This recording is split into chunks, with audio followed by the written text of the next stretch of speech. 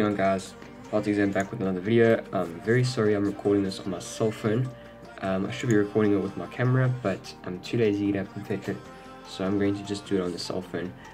Basically it's the whole message of the video that counts anyway, not the quality. If you guys want to see quality, go check out my vlogging account or whatever.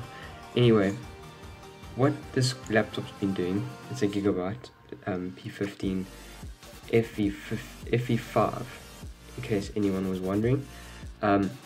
So basically what it's been doing is the Insyde Driver has been failing the airplane mode driver. I don't know if you guys have had this issue before, but I've been having it and it's a nightmare.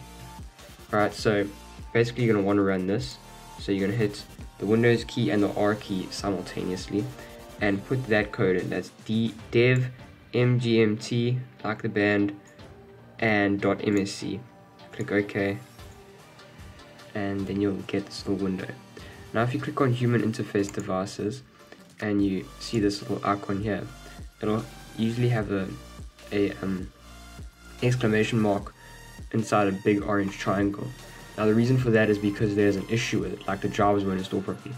If you have the latest version of Windows, I actually reset my Windows twice trying to fix this problem, so I have an older version of Windows, excuse me, and it kept on showing up in my Windows Defender that the driver wasn't installed properly, and I kept on resetting the computer. I've reset this computer so many times now, all because of this one stupid little driver. I also uninstalled it, which did nothing. So if you uninstall it, it won't break your computer, but it won't fix the problem either. And eventually my computer just tried to fix it itself and ended up not starting, so I reset it again. Yeah, I've had quite a lot of issues with this. And basically how I fixed it is I went to the website where you download the driver from. Now this is going to be different for everyone who's got a different type of computer to me. Should show up where I've been. Okay, it's not going to. What's the bit? No, not going to. Okay, anyway, it's going to be different for everyone with different laptops and different desktops. So what I did is I typed in my make, my model number and everything into Google, asked for the drivers, and I downloaded the latest driver. So once you download the driver, it'll be under your download history. This is literally everything I've downloaded so far, and the rest of my downloads didn't even complete because I was too busy trying to fix this issue. So you're going to want to install the driver. Alright, I've redone this, so I'm not going to do it again. Alright, I'm just going to close that. Once it's done, you're going to restart your computer, and once you've restarted your computer, this should have been the exclamation mark that goes on the side there should be gone. If it isn't gone, then I don't know, maybe your error is a little bit different to mine, but it should have fixed it. I've tried every fix in the book, every single fix that I found online. I tried and it just wouldn't fix it. I tried right clicking and updating Java, and it kept on telling me that the Java was up to date. Well, actually it wasn't up to date.